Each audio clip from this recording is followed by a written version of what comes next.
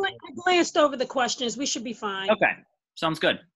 Cool. Yeah, so the first question is just, can you introduce yourself a little bit? Where are you from? What are some important things that you want, people who either listen to this interview or read sort of the transcript to know about you, and sort of what brings you to, advocacy against the death penalty, or all that. Okay. All right. So my name is Movita Johnson Harell. I am from Philadelphia, born and raised in Philadelphia. I have 5 generations that specifically come out of West Philadelphia. I've raised my children here. I have been in the fight to eliminate gun violence since 2011, when my 18-year-old son, Charles Johnson, was murdered in a case of mistaken identity. But even before that, I am a 4-time co-victim of homicide. My father was murdered in front of me when I was 8 years old. My only brother was murdered in 1991. And after my son died, my cousin was being a peacemaker at a New Year's party, and a boy put a gun to his chest and pulled the trigger. So in my fight and advocating to eliminate gun violence, and more so to address the social determinants that lead to gun violence, because my fight, I became the founder of the Charles Foundation. Mm-hmm. Charles is an acronym for Creating Healthy Alternatives Results in Less Emotional Suffering. Through the Charles Foundation, we work to fight for the people on both sides of the gun, right? Mm-hmm. Because we understand that first and foremost, one bad decision, and it could have been my son on the other end of that gun. And mm-hmm. on top of that, we understand that there are social determinants that lead to gun violence, social determinants that lead to young people picking up guns, right, and participating in these acts of violence. So we've worked to address poverty, people living in food deserts, housing scarcity, mm-hmm. lack of employment, lack of opportunity, lack of connection to resources. So we have worked in all of those arenas here in Philadelphia, but also nationally, to empower communities so that they do not participate in the violence, and so that they do not wind up going to jail. Mm-hmm. Because in communities that look like mine, our children are either going to the graveyard or going to the prison. Mm-hmm. Thank you for sharing that. I'm honored to be able to speak with you even more, hearing that. So I guess, my question, sort of the next question is like, what are your views on the death penalty, and how did you come to believe in those things? Maybe did you, at any point, did that change, and what are the reasons for, your sort of opinion changing?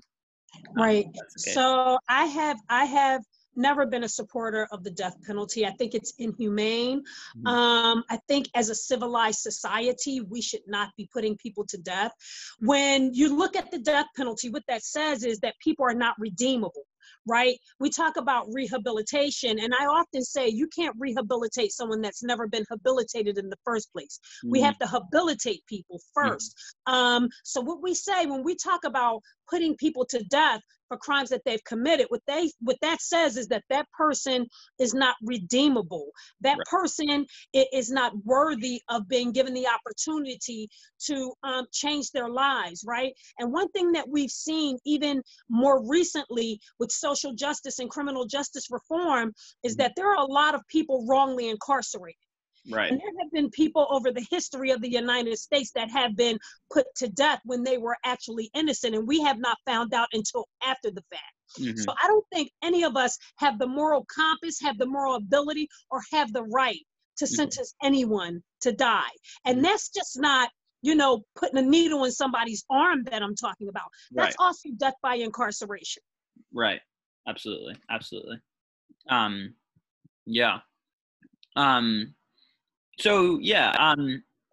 Is there like a time in your life when you sort of when you really started to think about the death penalty, or is it just sort of something you've always been against and you sort of known that you've been against it? I think coming from an urban community and knowing all of my life people going to jail, mm-hmm. That I've had an idea of incarceration, what that means, and what the death penalty means. Mm-hmm. I have a stepfather that is currently incarcerated in Phoenix. He Mm-hmm. has been there since 1976. Mm-hmm. He was since 1975. I'm sorry. He was actually convicted for murdering my father, and he did not murder my father. And I think I developed the idea pretty young that I would not be in support of the death penalty, because I knew personally someone who was sitting in prison, Right. who was innocent, but Right. who was sentenced to life in prison without the possibility of parole. Right. Right. So I think I developed at a very early age the idea of, not wanting to see people die in jail. Right. Right. And even more so with criminal justice reform that has been happening over the last 1-2 decades. When we talk about incarcerating people and giving them second chances, well, if we're just throwing people away, there's no way that we can give them a second chance, right? If Right. we're incarcerating someone and we're telling them you're getting life, and I think that I did work at the district attorney's office. Yeah.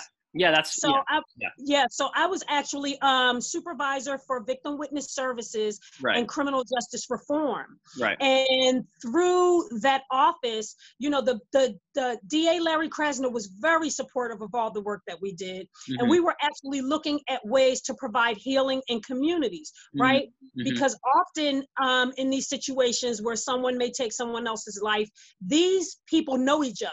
They Right. live in the same communities. They work Right. in the same communities. The families know one another. So we wanted to provide a space for healing. And that came directly from my experiences growing up, having a brother that I saw go in and out of jail. Mm-hmm. He had mental illness that was never properly treated. Mm-hmm. So he wound up in and out of adult correctional facilities, and watching him be beat by the police and watching him go into jail. And I thought at any time that could have been my brother. Right? Who could have taken a life and been sentenced to prison without the possibility of parole, or who could have been sentenced to the death penalty, right? So because I've had the ability to, I guess, put myself in other people's places, Mm-hmm. that's why I formed, the ideas that I have around social justice, criminal justice, and the death penalty. Right. And just being in a position where I have been able to go into the DA's office and create healing circles, right? Mm-hmm. And be able to go up to Phoenix to have a conversation with an inmate about how bad he wanted to make amends to the family that he harmed. The general society typically doesn't see that picture. Right. Right? Right. All they know is what they hear in the media, what that person is portrayed to be in the media, and Mm-hmm. they don't see the regret, the remorse, the humanity, mm-hmm. right? So Mm-hmm. I think all of that has actually culminated into what has made my beliefs, what has become my beliefs around the death penalty and even life in prison without the possibility of parole. Right. Right. Wow. That's really amazing. And with those healing circles, did you I guess this sort of goes into the next question. Like a narrative that you often hear is like the death penalty is this, this thing to give victims' family members like the sort of, I don't know, retribution, like the closure for what happened to them, what happened to their family. They, lost somebody. And so what I sort of hear you talking about is like, providing something that is actually doing that, like a healing circle that's actually trying to do something like that. So I guess I'm curious. I mean, I'm sort of just thinking out loud really, but I mean, I think that it's that model is a really interesting model that you're putting forward. And can I say this right? Yeah, People think that, so when your family member is taken from you, that's the automatic reaction. Right? An eye for an eye, a tooth for a tooth. They need to make me whole. And you think by the other person dying, that makes you whole, when in actuality, it does not. Right? Mm-hmm. So I had an opportunity to go through a 2-week trial in 2013 for the 2 boys who shot my son. Mm-hmm. And it was really tense. So the first day of the trial, there was my side of the family and all of my kids are so popular. All of my kids' friends and my family showed up, you know, and then there were people on the defendant side, and everybody's in the same space. And it was so much tension that the first day that I walked into the 11th floor of the CJC, I called for prayer, right? Because I didn't want my children's friends. So even to go back a little further, when my son was murdered, people wanted to retaliate. And I didn't want that. Right? I said, let's let the criminal justice system do what it's going to do. I want this done right. I don't want anybody hurt in my son's name. But when we got to that hallway of that courtroom, and, you know, I need to say some of the defendants, family and friends were being very rude to my family. They were treating us like we were on the defendant side. So what I did was I shut everything down. I called for prayer, right? And I prayed for everyone that was in this proceeding. I prayed for my son, and I prayed for the defendants. Wow. And I went through this 2-week trial, Ray, and it was basically, you know, I wanted justice for my son. I need to say that. But about midway through this trial, something came over me. I would walk onto that floor every day because I was the example for my family and friends, right? I was the example. So I couldn't come in there hostile and ready to argue with people. So I had to come in to that courtroom every day and say good morning to everybody, even the people on the defendant's side, and even hug one of the defendant's young wife, young wife, you know, but midway through our trial, something came over me. And I'm a very spiritual woman. I need to say that, you know, it's very obvious what I practice. I wear a kippah. I am Muslim. But I'm even bigger than that. I'm a spiritual woman. I've made Hajj. I've done things for my own spiritual growth. And midway through this trial, you know, something came over me, and I called a family meeting. And I knew that these boys were going to be convicted. My son's shooting is on video. Wow. So you can see the boys clearly walk up to the car and shoot up the car that my son was sitting in. And when I called the family meeting, I said to my family, we need to forgive these boys. Wow. And I said to my family, and I asked their permission, I said, when it's time for sentencing, I want to ask for mercy. And my family said, we don't agree, right? And I said, that's fair. That's fair. Your feelings are your feelings, and they're valid. But this was my son, right? And I said, I need this family's permission to ask the judge for mercy for these boys when it's time for sentencing. And they agreed only because they love and trust me. But when the trial was over and it was time for sentencing, the one young man, Troy Thornton, got life in prison without the possibility of parole. And the second young man, Sean Jones, the judge was going to give him 24 to 40 years plus 2 gun charges that carried 7 years each. I made my plea before these 2 young men were sentenced. And the judge actually, Troy Thornton was, because he was convicted of first-degree murder, he was automatically sentenced to life in prison without the possibility of parole. She said she could not, that was the sentencing guideline. But the second young man, instead of giving him 24 to 40 and the 2 gun charges, she gave him 12 to 24 years. Wow, that's amazing. And dropped the 2 gun charges. So she literally cut his time in half because of my plea for mercy. Wow. And she sat on the bench and she said, in 20 years I've been doing this, I've never had a mother stand in front of me and ask for mercy for her son's murderers. Wow. But you know what I understood after going through that 2-week trial, Ray, was number one, those boys did not have a mother like Charles Johnson had. That's number one. They came from drug addiction. And don't get me wrong, I come from drug addiction. I got 25 years in recovery. But Charles had a present mother. Who was clean and able to take care of them. These young men had been in and out of juvenile facilities, you know, in and out of adult correctional facilities. And I actually had a homicide detective say to me, you know, we knew that the one boy that got convicted of first-degree murder, the detective said to me, we knew that this boy was going to kill somebody. Charles was just a pure victim. Wow. So he said, you know, we had him as a kid. He used to harm animals, and then we had him in adult correctional facilities.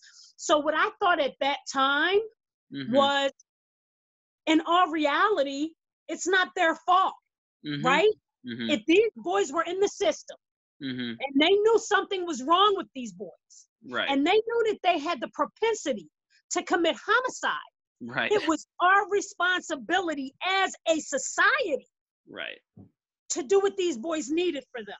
Right, right. So I turned to the homicide detective and looked at him like he had two hands, and I said, so they're not responsible for my son's death, you are. Yeah, absolutely. Wow. That really is I mean, it's just like an incredible, wow. It's an incredible story and example of like, yeah, what sort of the root causes of so much of this that's going on. Absolutely. Yeah. And not only that, the conversation that I have with survivors, and I think I'm in many instances unique in my stance on criminal justice, right? And on justice in general. And one thing that I tell, you know, many survivors that I work with is that, no, my son didn't carry guns. No, my son didn't do drugs. My son was doing all the right stuff. Right. But here's the thing. My son could have been in a position where he was with some peers and could have had access to a gun, and something could have happened. And my son could have been on the other side of that trigger. Right.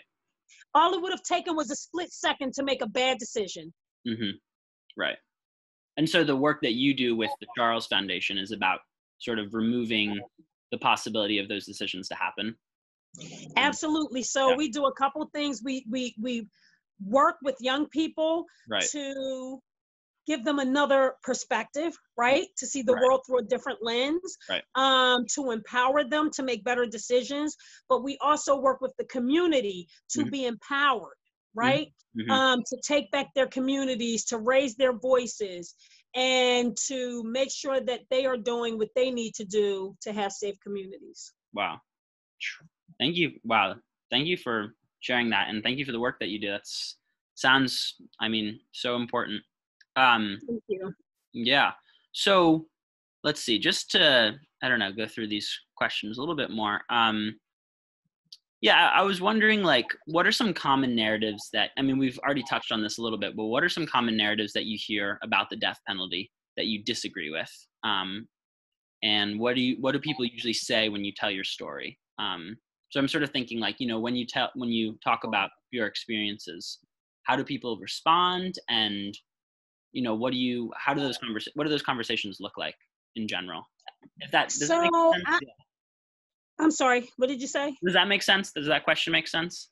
Yeah. So people are typically respond like you do. Okay. Like you just did, you know, when I tell my story. And I also talk about my perspective on justice. And when the narratives that, you know, that's how people get justice, that's how we make survivors whole. You know, I share my experience with these boys going to jail. That did not fix me. That did not make me whole. You know, do I feel like I got justice for my son? Yes, but I feel like as a society, my hope is that at least the boy who can come home is going to come home better than he went in. To me, that's justice. Right? For him to be able to really get rehabilitated, to be able to go to programs and get a vocation or a skill or a certification, and you know, help some other young people while he's in there, and come home and be able to take his life back and live his life and be a positive influence in the community that he lives in. That's justice. Absolutely. Absolutely. Yeah. Yeah. Is there continuing on that, like, is there other sort of things that you've done that have sort of made you feel more whole in the wake of, besides the sort of the criminal process? So the work of the Charles Foundation has been a saving grace for me. My son's homicide was devastating. Right. So we're a really, really tight-knit family. I'm an ACOA, an adult child of alcoholics. So I didn't have that tight-knit family growing up. So being able to raise my children and my entire adult life, I fought to protect my children. You know, I don't know if you're aware, but I left Philadelphia to protect my children. Right. Wow. So January 15th, 2008, I moved away from Philadelphia because the summer of 2007, my sons knew 9 boys murdered in our neighborhood. Wow. And I packed my family up and we moved to Lansdowne, Delaware County. And 3 years to the day I left, January 15th, 2011, I buried my son. Wow. You know, so I tell people you can't move away from the problem, but my entire life, like, we were the family before my son died when we lived in Philadelphia. We were the family that would get a 15-passenger vehicle, cram everybody's kids in, take them to the beach, take them up to the Poconos, make peanut butter sandwiches, you know, get juice boxes. We had the big backyard. We rescued dogs. We had a basketball court. My sons fixed the bikes and electronics. So everyone gravitated to our house. We were that family. But because of my own intimate experience with homicide growing up, in my mind, what I said was, maybe if I protect this community will protect my children, right? And the community was not able to protect my children. And I lost my son. And on top of that, people don't realize when you go through those kinds of experiences, you have to deal with issues of mental health, you know, with PTSD. And those are lifelong consequences of the violence, right? And not even that, even the people who are going into prison for committing these crimes, they have their own issues that they have to deal with. They have to live with what they've done, number one. Then they have to live behind bars, number two, right? So there are consequences, and it's like I always say, it's like tentacles of an octopus. It just reaches into every area of your life. Wow. Yeah. I can only imagine. I don't know if I answered that question. No, I think you answered. Well, yeah, I mean, I think you answered. Yeah. You said a lot of amazing things. So, okay. I mean, yeah, I guess, yeah. Are there like specific, like, well, no, I'll just move on to the next question. Okay. Yeah, and we can come back to that if that's helpful. But yeah, I guess, yeah, I don't know. My next question was like, you know, a little bit more about the work that you've already talked about with doing work against gun violence. And you've already, yeah. So maybe I'll just go to the one after that. But so what do you see? So I understand you were also like in the legislation in Pennsylvania, and so I was sort of wondering on a sort of practical, strategic level, like, what do you see as important strategies for those of us who are advocating against the death penalty and other prison reform as well? But for those of us opposed to capital punishment, like, what are some good like strategies that to be organizing ourselves sort of in the context of today? And yeah, and I'm curious, like, you know, you have insight into city politics, you have insight into state politics, like in Pennsylvania, do you think specifically there's like good strategies that we could be taking that you've seen really make change, kind of thing? Yeah, that's my question. So we have some really good allies in Pennsylvania when we're talking about criminal justice reform, and we're talking about, you know, eliminating the death penalty and even eliminating life in prison without the possibility of parole. And on top of that, letting people who have been sitting get an opportunity to go in front of the parole board. So I think one of the best strategies could be to actually align with the allies who are already in those arenas, right? There is already some really good legislation in amending sentences. I know Senator Sharif Street had introduced some pieces of legislation in reform where after 25 years, people would be able to go in front of the parole board. I think Strategies need to be a couple things. Number one, they need to revise the entire parole board, right? Because right now it's a unanimous decision. And if one person does not agree, then people, and I'm talking about even more recently when people went up for parole review, and we're talking about people, we already know that their studies have been proven that people age out of crime, right? They age out of violent behavior. Right. We got people 70 and 80 years old who are sickly and going in front of the parole board and they're being denied parole. Right? Which is absolutely insane because it costs so much more for us to take care of those people in prison than it would be to let them out to live out the rest of their days in society. Right. So I think number one, the parole board needs to be revised. That's number one. Number two, align with allies who are already in the arena, who are already doing the work, who have already created. We already have, quite a few pieces of legislation through Senator Sharice Street, through State Representative Jordan Harris, when we talk about criminal justice reform and allowing people the opportunity to go in front of the parole board, but also changing sentencing guidelines, right? Because nobody else in the world does what we do. Right.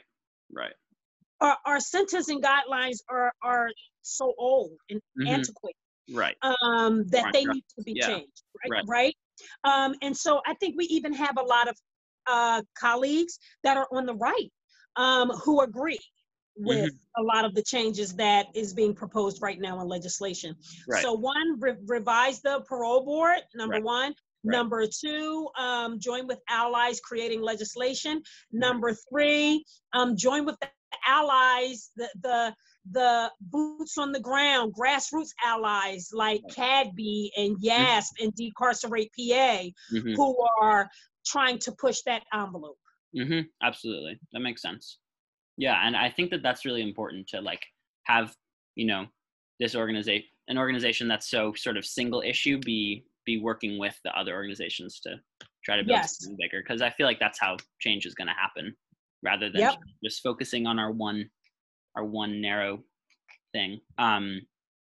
Yeah, cool. And yeah, so I guess do you see, I'm also sort of curious, and you're somebody who has many sort of different hats and you have done a lot of different kinds of amazing work. So how do you sort of see, what's going on right now with the pandemic, with the uprisings, with the person in office in the White House, who I will not say his name. But I guess how do you view this moment, and how do you think it has, I guess, how can we do anti-death penalty and sort of other work that's in the context of this moment?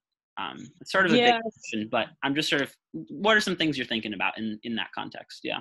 So we live in a strange new world, right? Absolutely. So one of my fights with the Black Lives Matter movement is that it's too narrow. Okay. Right?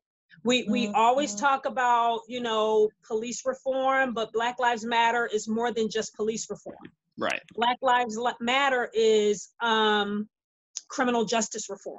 Right. We know that mass incarceration is just the new slavery.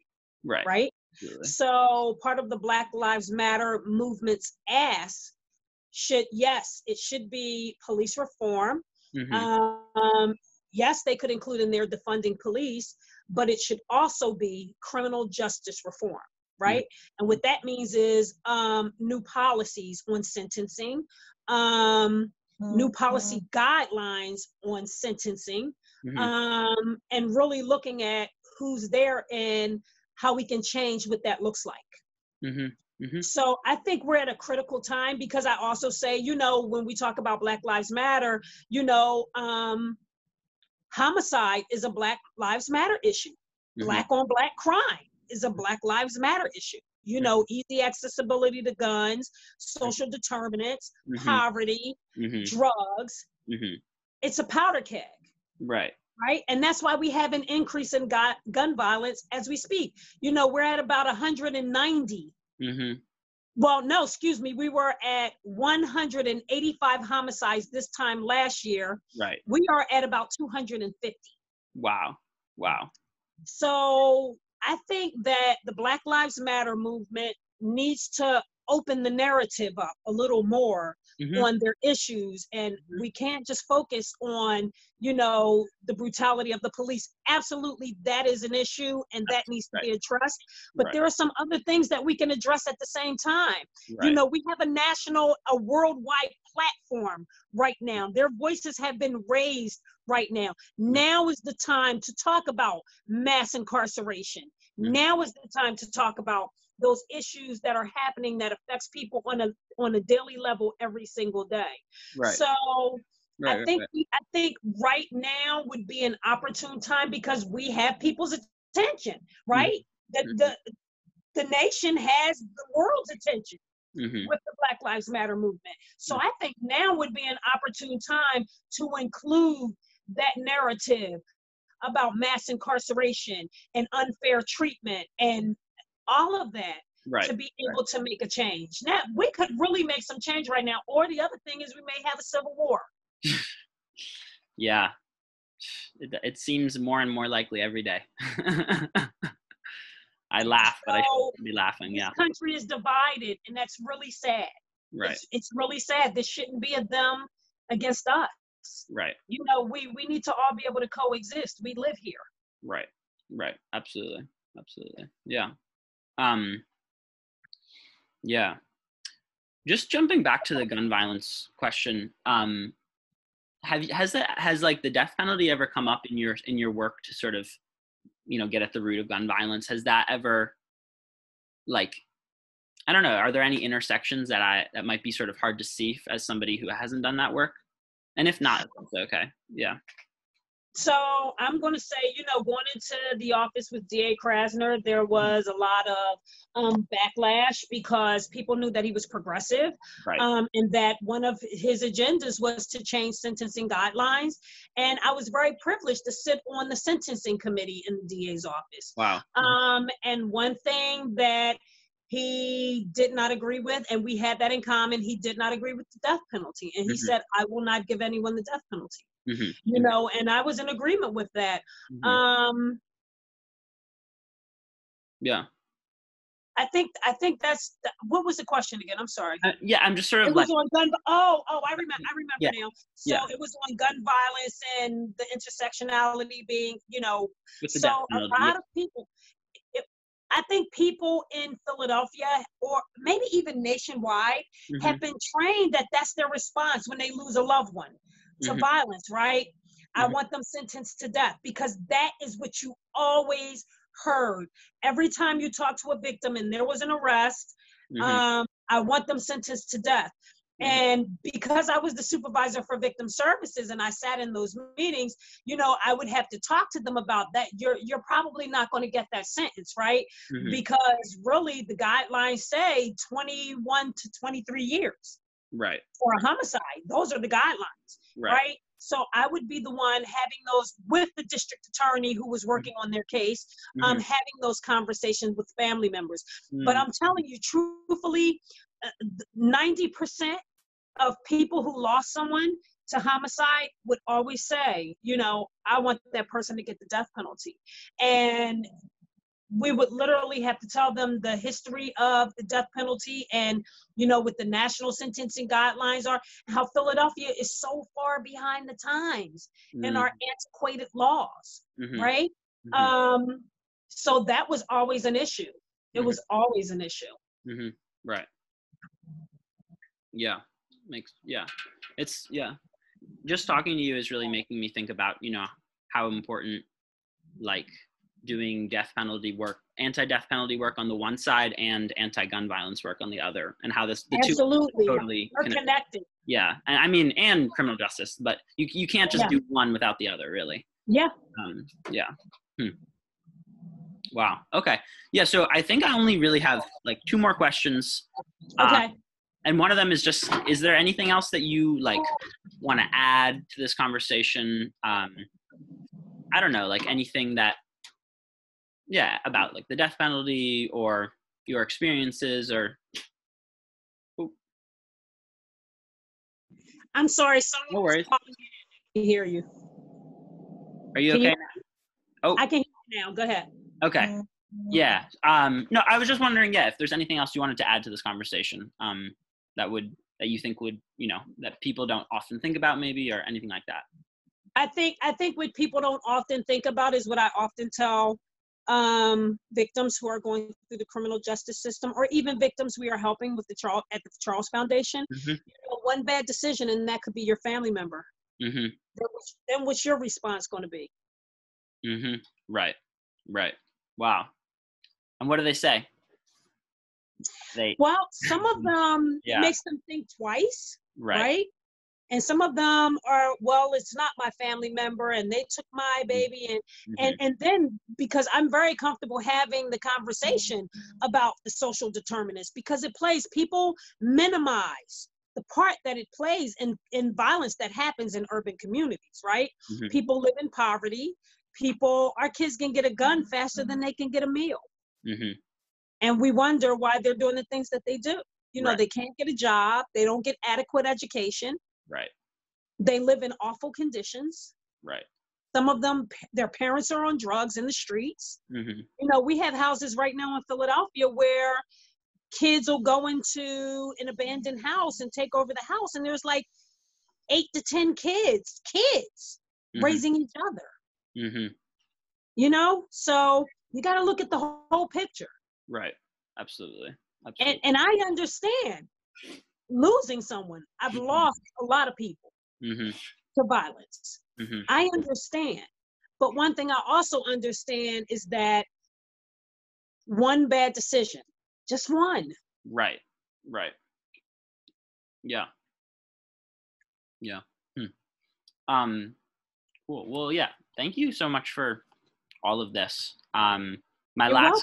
Yeah. I mean, it's really moving to hear you speak, and I've already thought in new ways that I hadn't thought about before. So I really appreciate that, and I think a lot of people will. Thank you. Yeah, of course.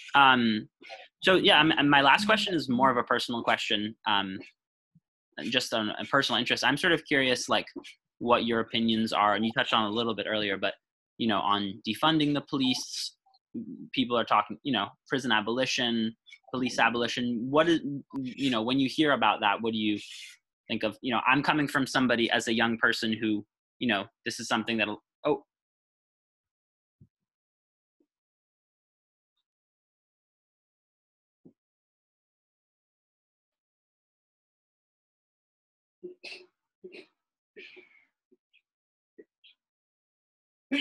Bless you.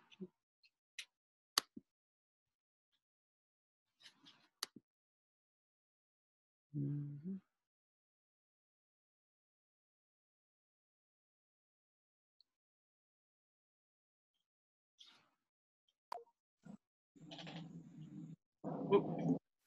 I'm sorry, my daughter's in dialysis, so. Okay. Well, yeah. So that's another thing that no, it's okay. Okay. That's another thing. I think I talked about, the trauma that comes with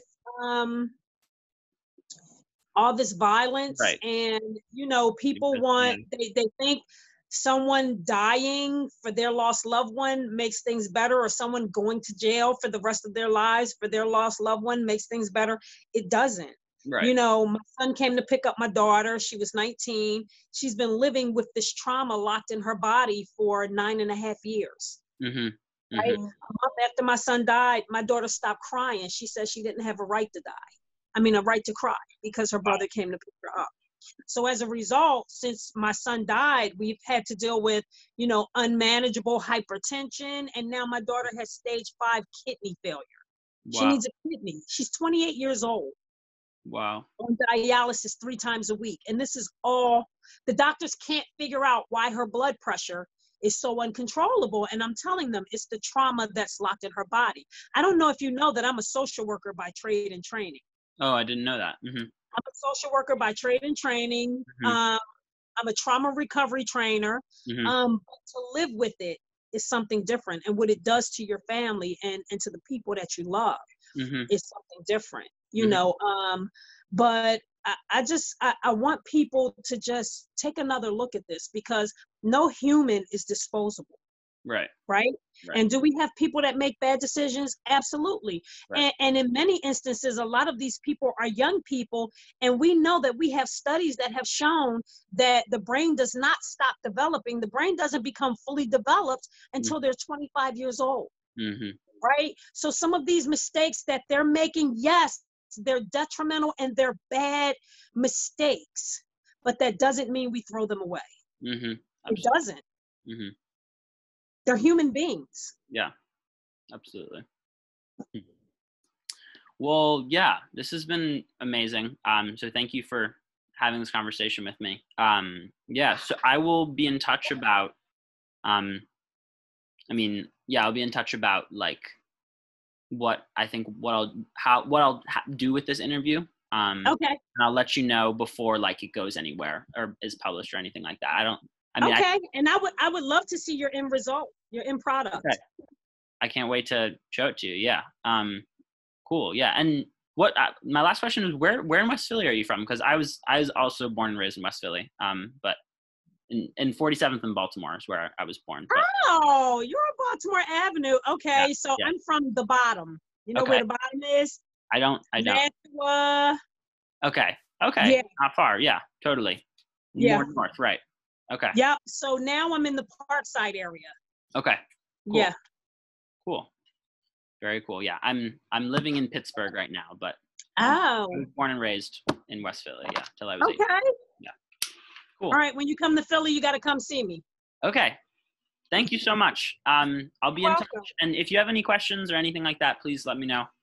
Okay. Yeah. And really, thank you again. This has been really amazing. So, yeah. You're welcome, Ray. All right. Anytime. Thank you. Bye. Bye.